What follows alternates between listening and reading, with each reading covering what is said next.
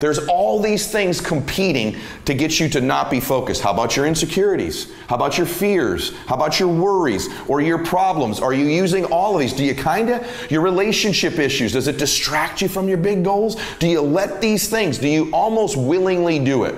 Here's what I think. Most of us are willing participants in our own distraction.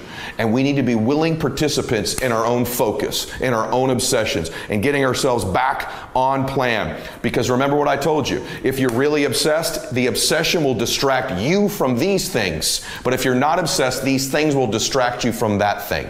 And this requires self-auditing on your part. And so that's the part one that I think steals more dreams than almost anything in life right now, is this obsession with distraction. It's the obsession with other people think about us. It's all of these things competing except the one thing that matters, the one thing. But the best of the best, listen to me, the one thing dominates their life. The reason some of the athletes I work with have a hard time when they retire, can I be honest with you? Because they were so great at what they did because they were so obsessed on that one thing. When that one thing is gone, they don't know what to do with themselves with all these distractions now. Because the best in everything don't live with distraction, they live with obsession and focus.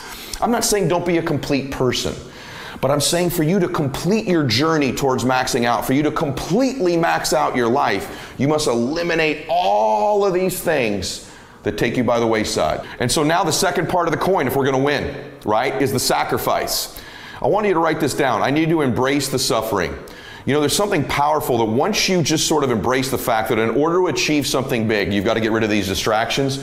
And then the other layer of it is you're probably going to have some suffering to get there or some sacrifice to get there.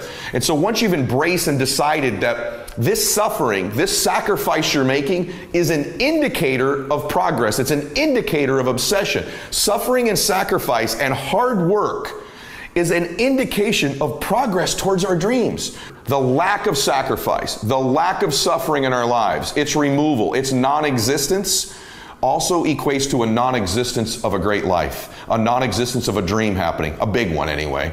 And so embrace the fact that you're going to have to sacrifice and suffer to some extent. Once you've embraced that it's going to happen, it's almost not that bad. It's kind of like those of you that are fit.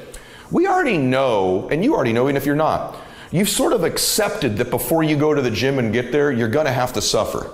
And we go anyway. It becomes a habit.